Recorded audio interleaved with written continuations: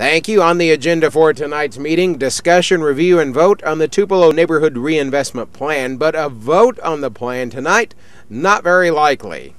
2 weeks ago, the council voted 5-2 to table the Tupelo Neighborhood Reinvestment Plan.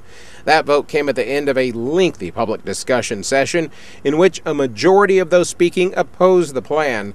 The four-part plan, as originally proposed, would include a home improvement grant, a home loan program, a college tuition guarantee, and higher inspection fees for landlords. City officials, including Mayor Jack Reed Jr., who supports the plan, say it all can be accomplished without a tax hike. It's all part of an effort by city leaders to try and stem an exodus of homeowners from Tupelo. Latest census figures show Tupelo grew by just 1% during the past decade. So tonight, several council members told me they will basically start over and revamp the plan, look for ways to have more citizen input. There were several public hearings on the proposed plan, but many residents say that the plan is confusing and they feel they didn't have enough time to digest the nearly $15 million proposal.